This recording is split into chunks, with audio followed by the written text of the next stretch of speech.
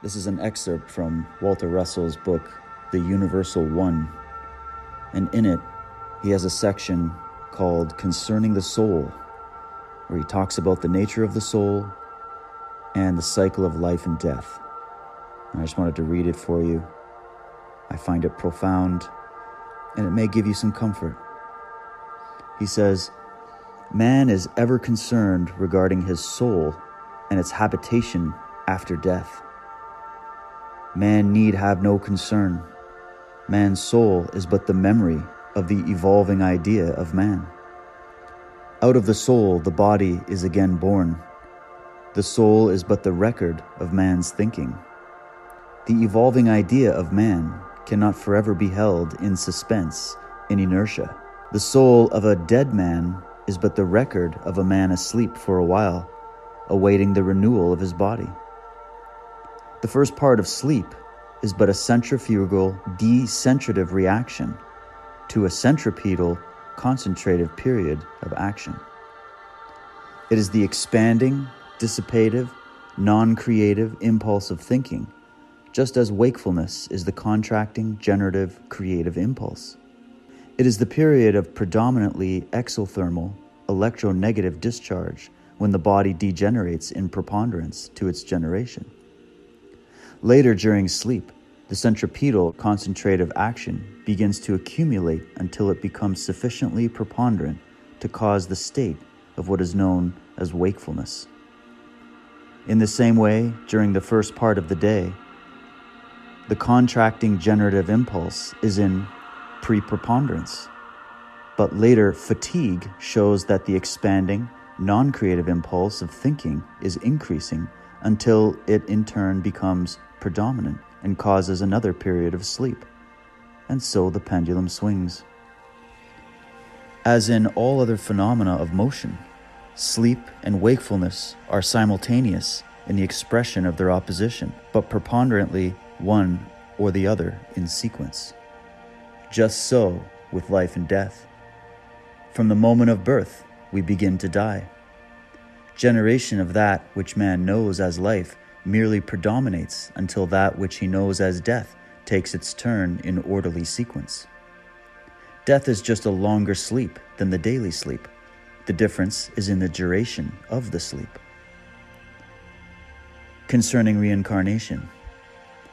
Death is a life period of sleep for the total bodily regeneration, just as the daily sleep is for the partial bodily regeneration.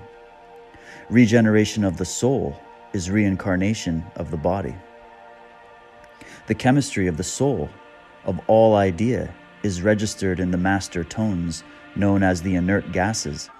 The inert master tones of an octave of the elements contains a complete and exact record of every effective motion within its octave. The soul of man contains a complete and exact record of every action and reaction of thinking man. The moving finger writes, and having writ, moves on, nor all thy piety nor wit shall lure it back to cancel half a line, nor all thy tears wash out a word of it. Creation is just a swing of the cosmic pendulum between sleep and sleep, between awakening and awakening, and one follows the other as night follows the day and the day again follows the night. While sleeping for a night, man does not cease to be, nor does he fear to sleep, for he knows that sleep is beautiful, and he will awaken at the dawn of a new day. Man fears to die, for he knows not what the dark sleep of death will bring. He knows not that death is but a longer and more beautiful sleep from which he will awaken with a newly regenerated body to begin once more his periodicity of growth at the dawn of another new day of life. Man fears the hobgoblins of primitive man's concept of punishment of the soul for the sins of the body. He fears the dark sleep of death with its terrors, much as a child which has been frightened by ghost stories fears the dark with its same imaginary terrors. With new comprehension, man can eliminate the imaginary hobgoblins and fears from his declining years and go to the sleep of his disappearance as form in peace. In disappearance, man does not cease to be. In his disappearing, the idea of man does not discontinue. As the day disappears only to reappear in its proper periodic interval, so man must reappear. All appearances and disappearances are simply periodic. Also are all reappearances periodic. Appearances and disappearances are but moving points in the cycle of mind. In this universe of motion, creating things do not pause at any point. There are no created things. There are but creating things, ever integrating, ever moving, ever evolving in the integration and the assembling of the idea of themselves. No form of life has been created. It is creating. Nothing has been. All things are being. Evolving idea into form is a positive action, requiring the creative intelligence of imagination. A man who only has great knowledge has a negative possession. Poor he is indeed. A man who has great imagination has a positive dynamic possession. Rich he is, for knowledge is within him, and of a certainty he shall find it. Knowledge of existence is not acquired from without. It is recollected from within. When man shall know the language of the Universal One, of whom he is a part, then shall he know the voice of the Universal One. The still small voice within Universal Man speaks to him in the language of light, in words of tones in the speed of light.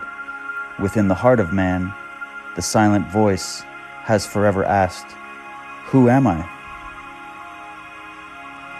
And the voice forever answers, "I am of the universal passion of creation. I came from God. I am of God. I am soul, record of idea. Where God is, I am. Where I am, there God is." Within man, the voice of ages demands, "What am I?" And the familiar voice answers, "I am of the body of God, born of his substance. God is mind. I am mind. God is truth. I am truth. God is love. I am love. God is life. I am life. God is light. I am light. God is power. I am power. What God is, I am. What he commands, I command. My purpose is his purpose. God lives in me. My inheritance is from God and of God. He gives all to me. He withholds nothing. The divinity of me is thine and mine. It is that which is recorded within the soul of me. It is the Holy Spirit within the sanctuary of me.